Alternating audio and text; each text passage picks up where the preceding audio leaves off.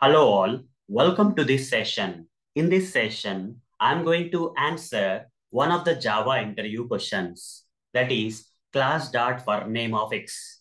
What will you write in place of X? Let me answer this question with practical demonstration. So in this particular statement, if you write this particular statement in the Java programs, that is class.forName of X, okay, in place of this particular X, what do you generally write in the Java programs? We generally provide the name of the class. Okay. Sometimes the class may not be directly available. It will be there under a package. So we have to give the package name dot class name. And the purpose of we providing the class details inside this class.forName statement is to load that particular class dynamically. Okay. During the Java programs, if you want to load any particular class dynamically, then we have to use this statement known as class.forName. Inside this method, we have to pass that particular class that you want to load dynamically here in place of X. That's the answer, straightforward answer for this question. So practically, I'm going to show you this, okay? I will also show you the real-time case where we generally use this class.forName of X in real time, okay? So fine. So first, I'll create a new package, new class here. I'll just name this as, let's say, demo2 or something. Demo2, some name with main method, okay? And during this program, if you want to load any particular class, okay, in this particular program, okay, that is going to be displayed here.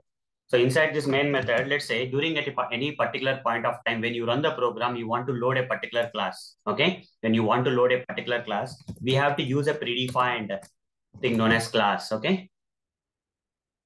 Class dot for name, okay? You have to use class dot for name. This particular statement you have to use over the mouse. In real time, you can surround this with the try catch block, because whatever the class details you are providing here, if that particular class is not available to be loaded, class not found exception may come.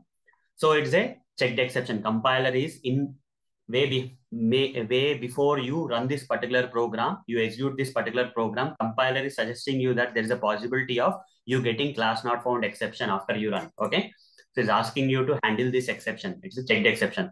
If you are pretty sure that you're going to give a proper class details here and you're not going to get class not found exception, in that case, you can ignore the exception by using the throws keyword here. Otherwise, in real time, I generally recommend you to surround this particular statement with try catch blocks, okay? Inside this for name, you have to give the class details that you want to load dynamically. Okay, this statement is going to load the class details. Otherwise, you can also do one thing, guys. Okay, instead of this, let's surround this with try catch block. Okay, if no exception is coming, no class not found exception is not coming. Let's say, okay, if there is no exception coming, the class is loaded properly. In that case, I'll just print out here. If there is no exception, this particular statement. Okay, there is no exception coming in this line 8, okay, in this particular line 8, if there is no exception coming, I'll give the name of the class and all this here. If there is no exception coming here, class is loaded, okay, successfully, I'll say. This statement is not complete, guys. Here I need to provide in double quotes, I need to give the details of the class that I want to load. And what if the exception has come? In that case, I would like to print out system.out.println, class is not loaded, class is not loaded, okay? Class is not loaded, I'll write, okay? This try catch will help us in finding out whether this particular class, this statement is loading the class dynamically or not. Let's for now take any class, guys. For example, let's take a string class. Everyone know about the string predefined class in Java, right? So let's go to the library of Java and find out where exactly the string class is. Let's go to the java.base. Under the java.base, we have something like Java. Under that lang, we have somewhere here string class case, okay? Let's find out mnopqrs string dot this particular class I want to load. If I want to load directly, I should not say string dot class. Okay. I should not simply give the name of the class here. That is string I should not be giving. Where this string class is available? String class under the Java library is available under the, okay, Java. Okay. This is a jar file. That is package kind of stuff. Under the package here, Java package is there. So here we have to write Java.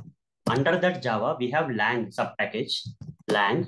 Under that lang subpackage, we have this string dot class file, okay, that I want to load dynamically. Okay, while I run the program, I want to load this string class dynamically. Okay, so this is how we need to give the package details and the class details that you want to load dynamically. Run the program here. right click, run as Java application. If the string class is loaded successfully during the program, class is loaded successfully be printed. Okay. Here intentionally I'll give some ABC here.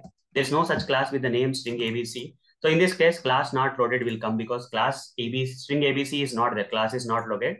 Class not found exception because we have printed the stack trace. So stack trace is getting printed here. Okay. So if you give a correct class and correct details of the class, okay, which is available, then it will load successfully, guys. So class.forName is to load the classes, whatever the classes you want to load dynamically while running the programs. During the runtime, if you want to load any particular classes dynamically, then you have to use this statement. So this what is the question all about here. In place of this X, what do you provide means details of the class we have to provide. Whatever the class we want to load dynamically, along with the package details and all, we need to provide the class name. Okay.